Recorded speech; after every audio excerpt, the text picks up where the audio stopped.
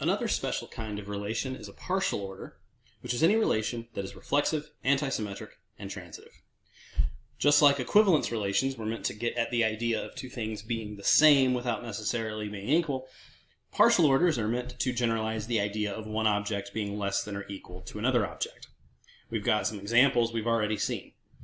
The inclusion relation on a family of sets, the divisibility relation on a set of integers, and our less than or equal to relation on a pair of Boolean matrices.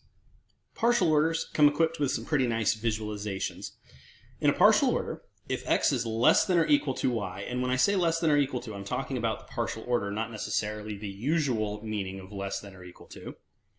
If x is less than or equal to y with no intermediate element between them, then we say that y covers x.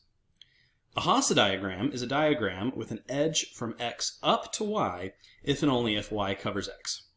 Here's an example. On the left is the directed graph for the inclusion relation on the power set of ABC. This directed graph is horrifying, mostly because the edges induced by transitivity clutter the graph. On the other hand, a Hasse diagram is going to look a lot nicer. We'll put the empty set on the bottom.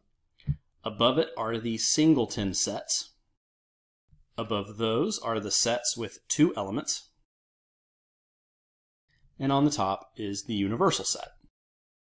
I'm going to draw an edge from the empty set up to each of the singletons, and I'm going to draw an edge from each singleton up to the pair that contains it. Then I'm going to draw an edge from each pair up to the universal set. And because partial orders are assumed to be reflexive and transitive, all of those other edges are implied by the edges that I've drawn. So this cube-looking thing is the Hasse diagram for the inclusion lattice on the power set of ABC.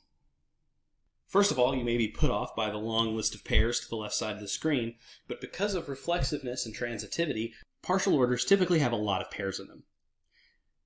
The element z1 is going to be related to itself and z6. z2 is going to be related to z1, itself, z3, and z6. z3 is related to itself and z6. z4 is related to z1, z2, z3, z4, z5, and z6. z5 is related to z1, z3, z5, z6. z6 is related to itself. z7 is related to z3, z6, and itself. Here's how you draw a partial order when you're just given a set of pairs. The lower elements in the partial order are going to be the ones that are related to the most other things.